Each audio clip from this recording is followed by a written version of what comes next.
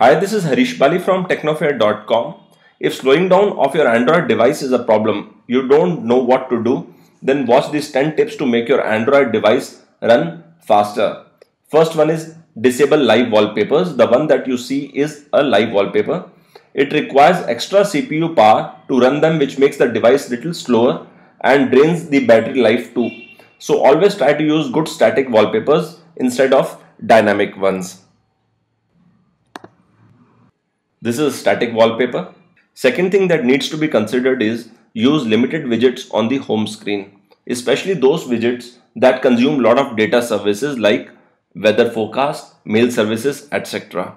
Also clean the unused icons from the home screen too. While these widgets update information on a real-time basis, but they consume a lot of data power from the CPU. Remove them from the home screen.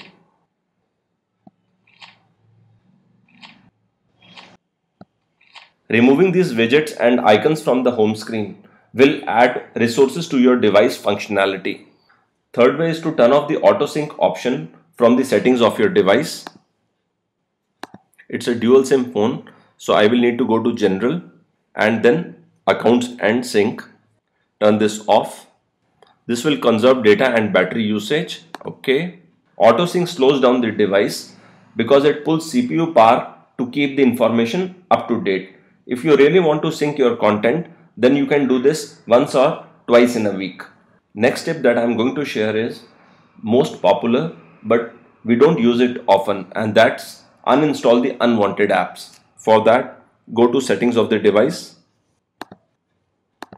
scroll down to apps, scroll towards the right, all apps, identify the apps that you don't need. For example, I don't need this. Do a long press and uninstall it.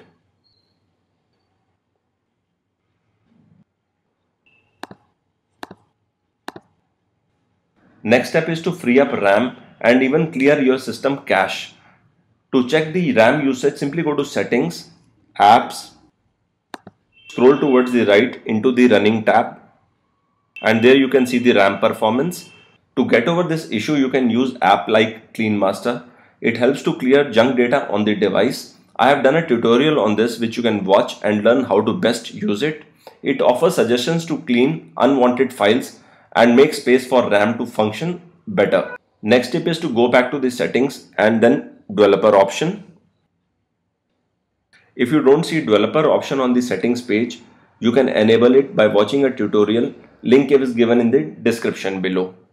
Go to the developer option, scroll down, look for animation scale. Trust me guys, you don't really need it. You can turn it off or change it from 1x to 0.5x for all the three cases: Windows animation, transition animation scale, and the third one is animator duration scale. Let me show you how it looks when your device is at a 5x animation scale.